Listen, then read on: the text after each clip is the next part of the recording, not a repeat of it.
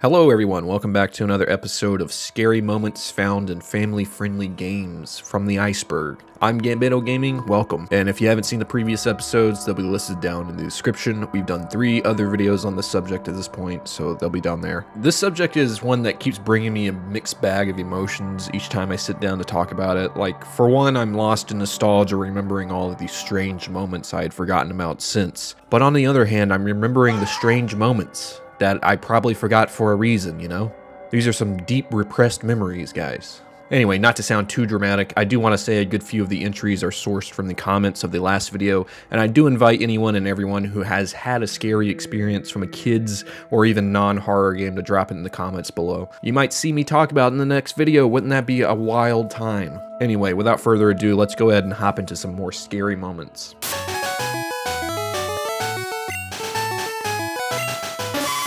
We talked a little bit about Harvest Moon: A Wonderful Life in the last video, but today I kind of want to focus on something creepy that surrounds the character Dr. Hardy. The doc arrives to Forget-Me-Not Valley to care for the character Romana early on in the game. After a while, Dr. Hardy will move into town and you can become more friendly with him, and he'll start to reveal some stuff about himself. Specifically stuff like his eye, which he states he lost while helping a patient with a contagious disease that eventually took out his own eye. He's pretty dedicated. You can't say much about the guy, but he's at least dedicated, right? Another little weird moment that comes from Dr. Hardy is when he gives the player a scythe that he claimed he used during surgeries back in the day, and he tells the player to be very careful with it. Yikes, I bet he sliced a couple limbs off with this thing, huh? However, I find one of the creepiest things in A Wonderful Life comes from something Dr. Hardy himself says. And no, it's not about his gross K-Rool eye this time. Instead, it does involve a pretty heavy spoiler for A Wonderful Life, so slight spoiler warning here. But it comes after Dr. Hardy moves into the old house Nina and Galen lived in after Nina died, moving into year 2. And thus, Galen will move into a small shack on a hill near Nina's grave. If you do actually see Dr. Hardy near Nina's grave, sometimes you can get the dialogue from Dr. Hardy that reads as following. Visiting a grave like this makes me realize how very powerless we are as doctors in the grand scheme.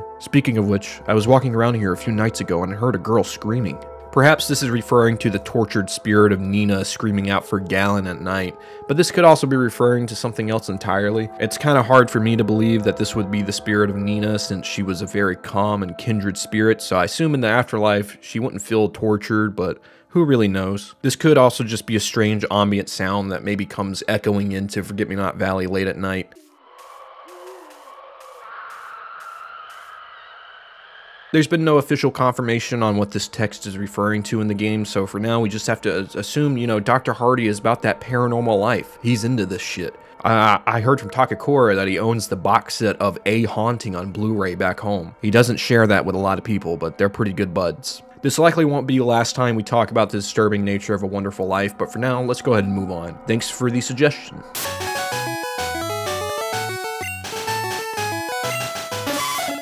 This comment from the last video brought up Redeads, an enemy from the Zelda series, and they specifically named the ones from Wind Waker scaring them the most. Today, I want to mention Redeads again because I believe I mentioned them previously in one of these videos, but this time give them kind of a bigger lane than the last time I talked about them. They have shown up in most mainline Zelda games and have very different designs to fit the different art styles of these games. I think, in my opinion, without a doubt, these are the scariest Zelda enemies, in at least the games they appear in. Holy shit! Sure, you have things like the Wall Master that are definitely a little unnerving, but there's something extra for me about the Redeads that just make them so disturbing. Maybe it's the way they moan in Link's ear all seductively. Or how about they could freeze Link in place with their impenetrable gaze, and they can even choke Link out like some sort of botched WWE finisher. Either that or he's humping Link here, which I don't even want to think about. The enemy is most known from the earlier 3D Zelda games, Ocarina of Time, and Majora's Mask, where they can be seen doing a little jig. These guys are getting down and dirty with it. Throw your ass in the circle. Anyway, Redeads can usually be heard before they're spotted due to this large droning moan they do, which echoes off of walls. Hell, in Wind Waker specifically, the Redead has this loud, ear-blistering shriek it does right before it attacks Link. My first experience with Redeads was actually in Super Smash Bros. Melee in the classic mode. This would have players play a small side-scroller section, and much like in the Zelda games it's featured in, the Redead can stalk the player and grab a hold of them. They aren't really that dangerous in this mode and serve to really just slow the player down. However, this doesn't change the fact that even in a game like Super Smash Bros., the effect of these monsters are still felt. These are some of the most unnerving enemies Nintendo has ever made, and I'm so glad they were brought back in Tears of the Kingdom. Welcome home, homie. We all desperately missed you. We were all singing your praises while you were gone. Totally not wishing you would never come back.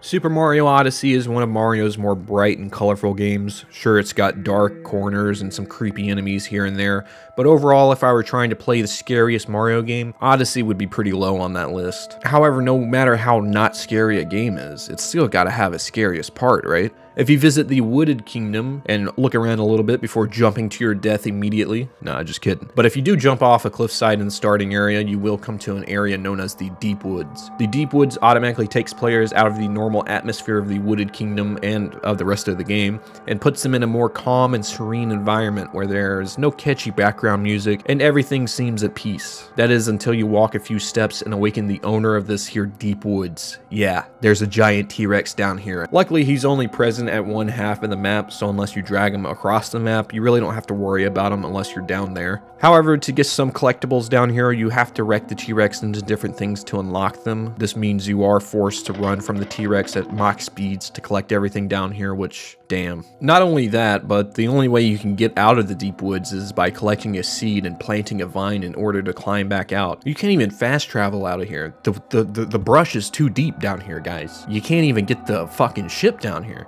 This really puts an emphasis on the need to hurry and escape because, well, this thing is hunting you pretty much the whole time you're down here. It's a great segment in an otherwise not at all scary game, and it kind of comes out of nowhere too, as you're most likely expecting death if you were exploring hard enough around the entrance to the Deep Woods. You know, you literally have to careen yourself off a cliff to find it. This is one of my favorite areas in Mario Odyssey because not only is it terrifying, but it can also be the most blissful, as it's just you and Mario in the surrounding deep forest you're stuck in.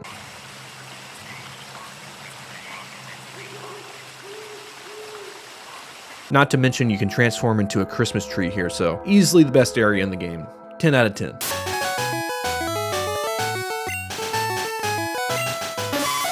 We've talked a good bit about Super Paper Mario in this series thus far, and there's even more within the game's story that is worth talking about surrounding more disturbing and dark themes. One of the most bleak things that happens in the game comes in Chapter 6 after the game visits the Sammer's Kingdom. This is a traditional Japanese themed level and featured a Duel of 100 tournament which resembled the Pit of 100 Trials from the Thousand Year Door, in which you take on 100 rounds of enemies, and it's kind of an endurance run to survive until the very end. Trust me, this was pretty tough. I at least never was able to accomplish it in either of the games. The other thing Sammer's Kingdom is known for is being the place that gets demolished by the void that seemingly follows the player for most of the game. The void fully destroys the Sammer's Kingdom and the player wakes up in a white void. I can only compare it to the void Squidward got stuck in that future episode of SpongeBob. You know, alone, alone, alone. That one. It is the embodiment of a void, devoid of color, structures, background, skybox, anything. Anything and everything you can think of is missing. The player is expected to keep walking to the right side of the screen even though there is no guarantee that there will be anything on the other side. The absolute feeling of desolation and overall loss this makes the player feel is almost unmatched, at least by another game with an E rating, right? Luckily though, the kingdom does end up getting restored, but this doesn't lessen the effect of the initial shock of the void and the villain's plan finally working. This was part of the story, so if you saw the game all the way through, you would naturally run across this sequence. And this alone proves that Super Paper Mario has one of the most unique, disastrous, and ambitious stories I've ever seen in a Mario game. And when the other stories go something like this, I mean the bar isn't so high, but this just exceeded everyone's expectations.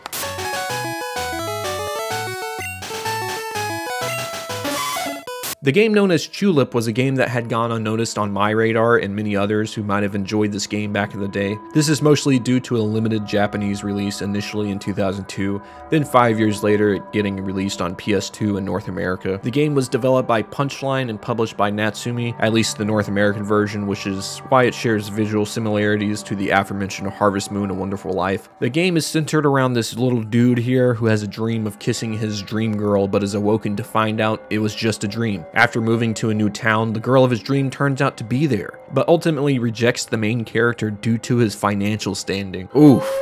Damn, boy.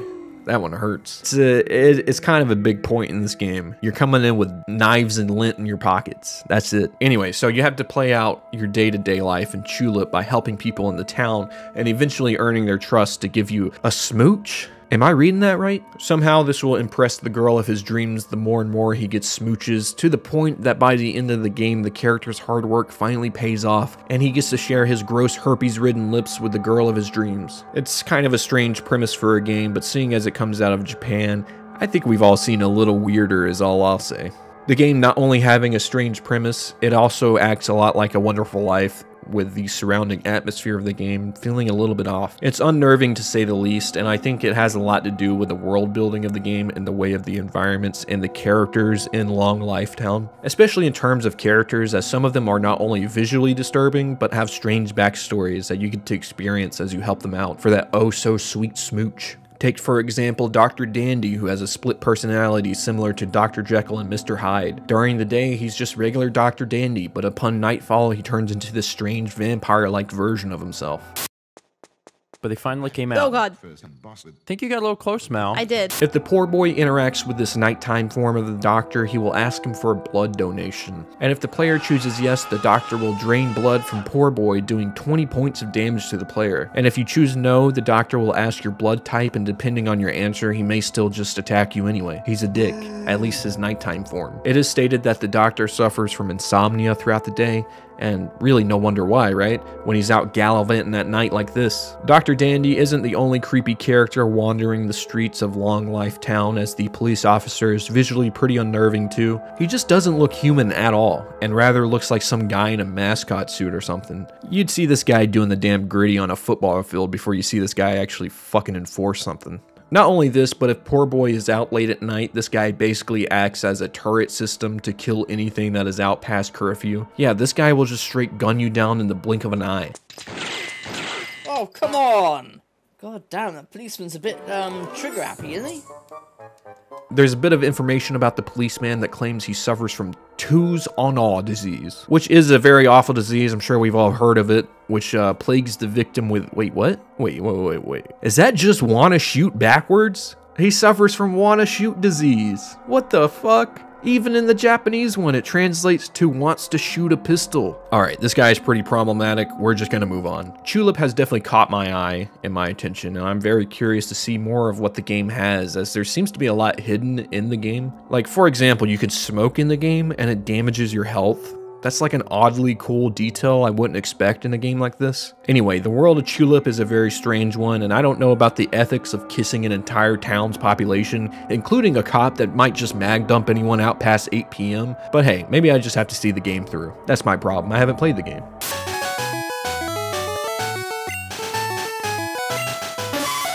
A lot of people say the second Donkey Kong Country is the best one, and I would have to agree with that statement, but the third one doesn't get enough credit for a lot of things, but the main thing is its creative level design, in my opinion. A bunch of the levels featured throughout the third game took the idea of a traditional platforming game and took it to a whole new level, and one of the ways they did this was reinventing the traditional platformer water level straight into a nightmare. In the 15th level of the game, known as Fish Food Frenzy, you are expected to guide this hungry fella throughout the level. He just kind of shows up next to the Kongs without much notice, and the game doesn't inform you of what you have to do, so it's up to the player to figure out this level's gimmick. That is to keep this guy's belly full, because if he's hungry, he goes into an all-out snack attack and will see the Kongs as big pieces of filet mignon, dude.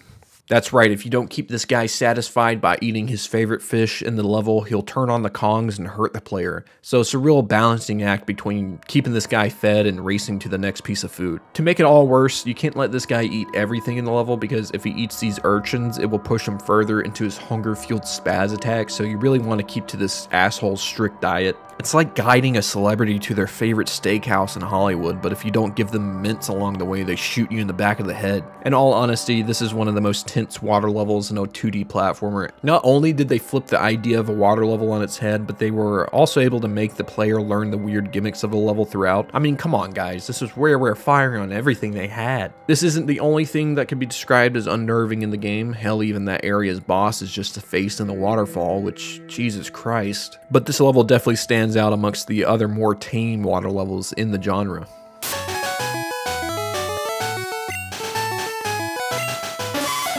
Admittedly, I didn't play a lot of Pikmin 2, or at least I thought I remembered playing more than I actually did. The game actually gets pretty deep, introducing things like the cave systems into the series, which was recently brought back in Pikmin 4. This is such a great way to break up the regular grind of a Pikmin game, and they were missed in Pikmin 3, at least for me. Regardless, we did already talk about a creature from Pikmin 2 in this series, that being the Water Wraith. I'm proud to finally say I've gone mono-y-mono with this big fuck, because they finally brought him back in Pikmin 4. Much like in Pikmin 2, this thing stalks the player throughout each level of the cave and shows up if the player hasn't gathered everything fast enough. However, I think I may have found a Pikmin enemy that unnerves me more than the Water Wraith. Sure, the Water Wraith is undefeatable without the use of purple Pikmin, but I find this next creature is way more deadly. The Smoky Prog is a creature that first appeared in Pikmin 1 as an optional boss, but one of the toughest in the game and maybe even the series. The creature is about the size of a full-grown Bulborb and has this ghastly, deadly poison following in its wake. This gas is extremely dangerous to Pikmin and pretty much disintegrates them when they come into contact with it. The boss could be found in the distant springs in Pikmin 1, and you would only have one opportunity to fight the boss there, so it's pretty rare in that game. I'd say it's one of the hardest bosses in the series due to how much health it has and how easy it is to lose your Pikmin to. You'll want to use a lot of bomb rocks on this guy if you even want to save half of your Pikmin population when fighting him. The Smoky Prog reappeared in Pikmin 4, which is the first encounter I had with this dude. He appears in the new Night Expedition mode in the game and is able to be fought several times throughout. The new Night Expeditions allowed the players to explore the game's areas at night and have them survive a tower defense gameplay loop that is actually really satisfying and is one of my favorite new additions to the series. Anyway, in Night Expeditions, much like the Water Wraith, if you take too long in the expedition, an egg will hatch, revealing the Prog. You can actually make it to the egg before it hatches, and you can kill the Prog before it even comes out. But usually this guy hatches before I find him, so I'm SOL, you know? I never actually ran into this guy in the original Pikmin, so I don't know the context of when he showed up in that game. But at least in Pikmin 4, this guy becomes a huge problem pretty quickly. Basically, in this mode, you have to guard these mounds for a certain amount of time or until you defeat all the enemies in the level. And protecting these mounds is the whole point of these missions, so if the enemies do destroy it, you lose the mission altogether. Well, in this mode, things do go to shit pretty quickly because you can be out like gathering Pikmin or something, or even have two mounds to protect at once. Then you just add in this giant Smoky Prog slugging its way toward the mound. I mean, there's usually no way around it. You're gonna have to fight it. Whether you want to kill it or simply stall it until time runs out is up to you, but this thing is pretty unnerving when it's within breathing distance of the mound. It's truly a balancing act of watching the timer go down, but at the same time watching your total amount of Pikmin drop because this guy is just extra gassy today. One of the worst things to me while fighting this guy happened in Pikmin 4. The game added in a new move for these new Pikmin called Glow Pikmin, wherein they can group up into a giant bright ball of light and basically stun the enemy and all hop on them at once, doing massive damage. However, I would not recommend using this on the Smoky Prog, as when I did, I sent all my Glow Pikmin right up this guy's gassy ass and killed all my Pikmin in one fell swoop. And if that doesn't spell out how devastating this boss can be, then I don't know what will. F this guy, dude. I want my Glow Pikmin back. All 45 of them I sent to the grave all at once. They all held hands as they flew up into heaven.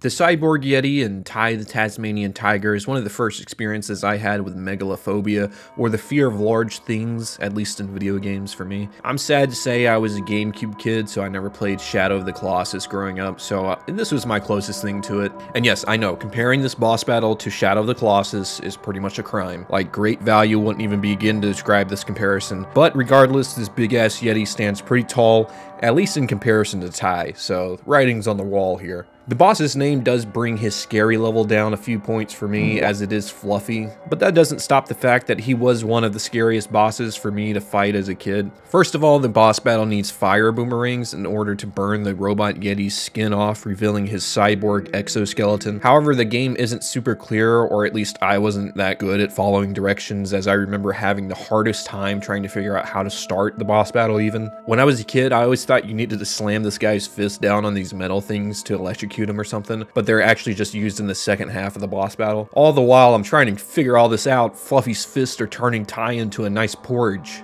Ooh, Goldilocks would eat this shit up, bro. Once you remove your dunce cap and equip the fire rings, you can begin to peel this guy's skin off layer by layer, revealing the second half of the boss battle. This is like a damn Souls boss at this point or something. The second phase is a bit tougher as you have to blow up the fire that is now pouring out of these aforementioned metal vents. As you do this, the Yeti starts to sink into the ice, and I always thought this was kind of a cool little detail they added, since you know this guy is probably getting pretty hot at this point. The boss battle ends when the cyborg's head is the only thing sticking out of the ice. He can't do much more after that, and you find out it was being controlled by this lizard lady. Hey man, don't do that. Looking back, the boss isn't the scariest thing, at least nowadays, but the sheer size of the Yeti and the confusion mixed with the tense background music makes for a pretty scary situation for a kid back in the day.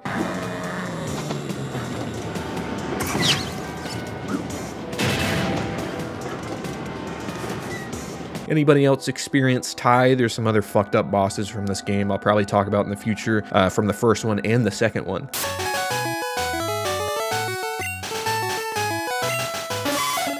I'm not a huge Splatoon fan. My reasoning is the actual fun of the gameplay never actually clicked for me, and the fact I'm not huge on multiplayer first games like this. I know the games have single player campaigns, but I'm pretty sure most people buy these games for the online aspect, right? Splatoon seems like the last series that would have something scary or disturbing hidden within it, but when we consider that Splatoon does share some of its developers with the Animal Crossing team, it's no longer really a mystery to me, at least. In the first game, when visiting the Museum d'Afonsen, you can run across these two large statues at either corner of the museum. If you do visit the museum in the game now, you likely won't hear or see anything out of the ordinary, and that's because the dark secret this room is holding is only able to be heard when you bring the game back into its night theme, which was only available back then during Splatfest in the game, and the first game no longer has Splatfest in it, so this one's pretty much dead in the water. However, before these Splatfests were over, someone was able to capture this creepy occurrence, and it is of the two statues in the museum giggling while the player walks around.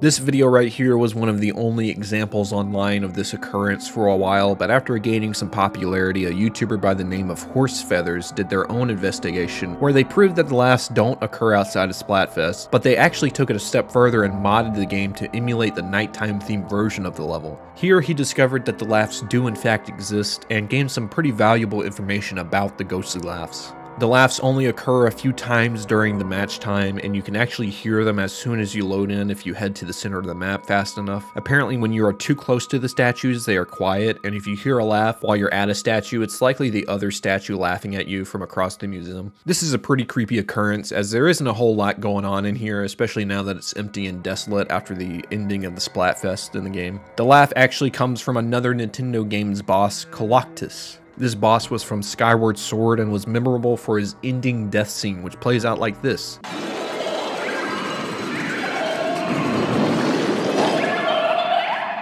Sounds a little familiar, huh? Yeah, so these laughs sound almost identical to the Splatoon statues, so some believe that these universes may be shared or this boss is somehow connected to the Splatoon world somehow, but this is more likely a case of shared assets or Nintendo allowing in-house developers to reuse older sound assets. Regardless, this Easter egg, while pretty hard to find nowadays, is still a creepy, unnerving thing in an otherwise bright and colorful game.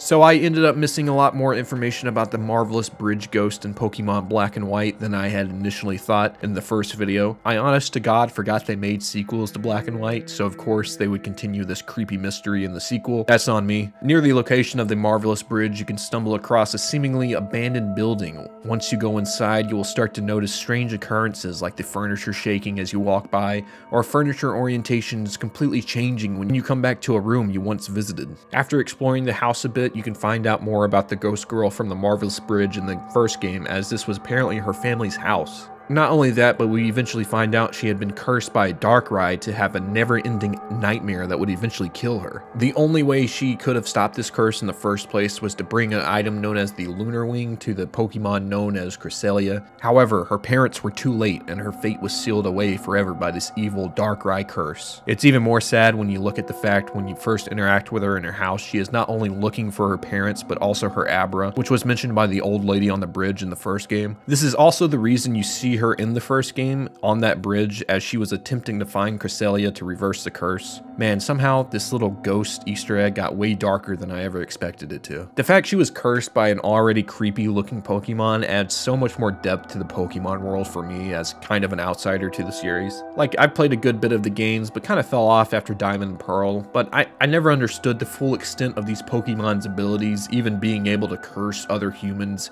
eventually leading them to their own death. This was a pretty wild little side story and otherwise huge Pokemon experience through both Black and White 1 and 2, and it's by far one of the most unnerving Pokemon sequences I've ever seen. Thanks to everyone who corrected me in the first video and provided additional information on this entry. Also, I did see some other people adding additional scary things from the Pokemon universe, so maybe I'll plan on covering some of those in a future episode.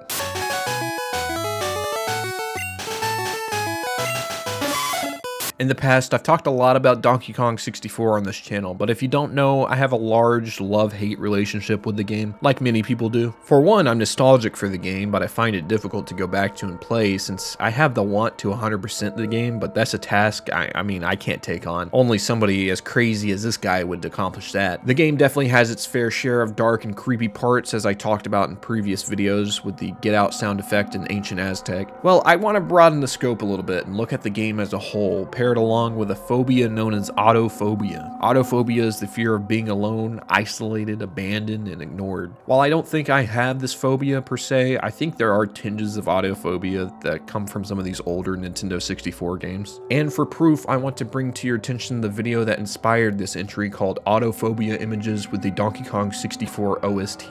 I know this isn't exactly a new concept, as the liminal imagery genre blew up a lot online in the past few years, and there's a lot of videos showing images like this accompanied by uncanny music, but I really like this one because it showcases a small part of Donkey Kong 64 that brought so much uneasiness to the game without even being that noticeable, at least in terms of being creepy, and that's the music.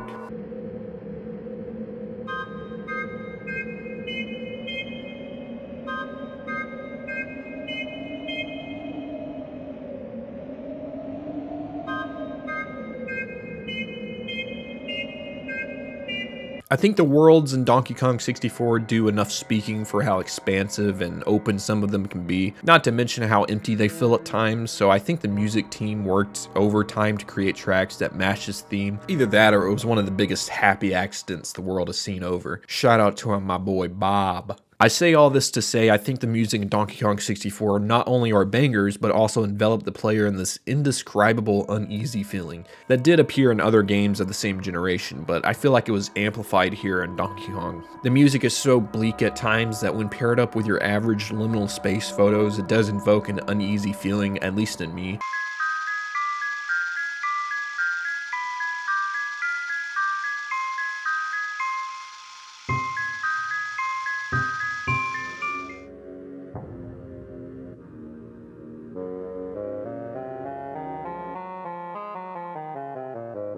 Who knows though, you could just be seeing a bunch of images of abandoned warehouses with some Grant Kirkhope banging in the background, but I see a representation of a feeling I had when I played the game as a kid that I couldn't really describe. You know, Angry Aztec's seemingly small cave system, but at the same time is weirdly large and empty when you get on the inside of it. Or how about the nighttime portions of Fungi Forest? Need I go on? Like I could. I could go on for days about this game and why I find it creepy, but we should just move on.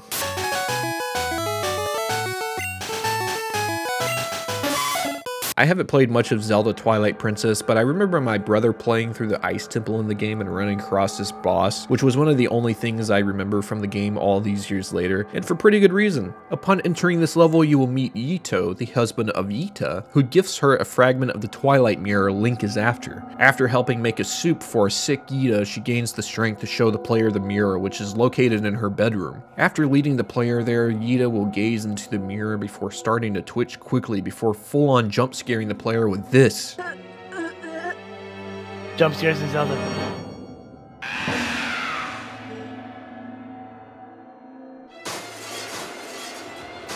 Yeah, this is on some Lord Voldemort type shit, man. What the hell was that face swap? I feel like I'm using a Snapchat filter and I accidentally swapped faces with my sleep paralysis demon on accident. He was standing behind me the whole time. After this, Yita will transform into the level's boss known as the Twilight Ice Mask Blazetta. She has a few forms, but her first form takes on this large ice structure that you have to slam around the stage with the ball and chain item. I don't know about you guys, but I just see a frozen over Statue of Liberty here, so that does kind of ease the tension a bit during the segment for me. However, in the second form, she starts to throw huge ice chunks at the player from above as you try to stay one step ahead of the boss. The music during this segment is also pretty intense, so it adds to the uneasy feeling you have during this battle. You know, you're really out here fighting for your life.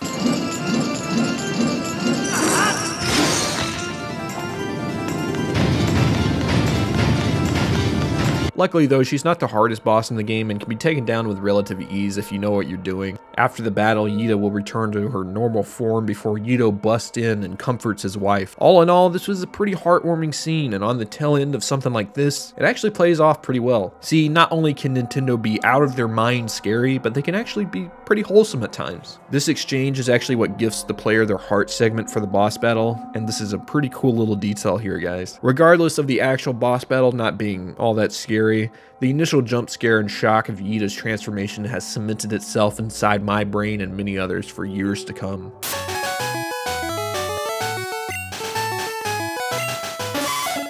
As mentioned before, Pikmin is usually a more cheery game, but that doesn't mean it doesn't come without its dark implications. Have I mentioned that Pikmin 1 is pretty brutal in its difficulty? It's by far one of the hardest games in the series, and that's due to the 30-day time limit the player gets to finish Olimar's quest. If they failed to collect the necessary ship parts within those 30 days, then the ending will play out differently than if Olimar escapes with all his ship parts intact. Much like the true ending, the bad ending to Pikmin 1 starts off with Olimar attempting to escape, full well knowing he probably doesn't have enough ship parts to make it, but calls it on anyway. That alone is a bit harrowing, but regardless, we do see Olimar take off into the night sky. After the results screen show up and shows how absolute shit you were at the game, it will cut to the bad ending where Olimar's ship can be seen tumbling back down to the planet. From here, we can see the Pikmin gather up Olimar's presumably heavily injured or even dead body and place him into the Pikmin's onion. This then produces an Olimar Pikmin, but when he comes out of the onion, it's just his decapitated head with a Pikmin sprout on top of it. And I gotta say, that's just messed up, man. I just spent 30 days with this guy and now he's just a head with a plant. Not only that, but when you consider Olimar is the only one who's able to pluck Pikmin, it seems Homeboy is going to be there for quite a while, at least until some rescue squad can come get him. That's a Pikmin 4 reference. While the ending seems to take a more humorous approach to your traditional bad ending, it's the implications that strike the player after the credits roll on their trash run of Pikmin. Olimar is constantly talking about getting home to his wife and kids throughout the game, and now he'll likely never see them again, cursed to live out his remaining years as a Pikmin sprout. And who knows how cognitive he is anymore. He might not even remember he has a family at this point. Jesus, that's dark. Some people during the pre-release of Pikmin 4 believed that the Leaf version of Olimar in the game was a direct result of the bad ending of the game, which could still be true, I think, but I'm not sure. I haven't played Olimar's backstory in Pikmin 4 yet, so jury's still out on that one, but it's highly unlikely. But anyways, this is definitely one of the darker bad endings to a game when you consider how far you've come on your journey only to end up right back where you started.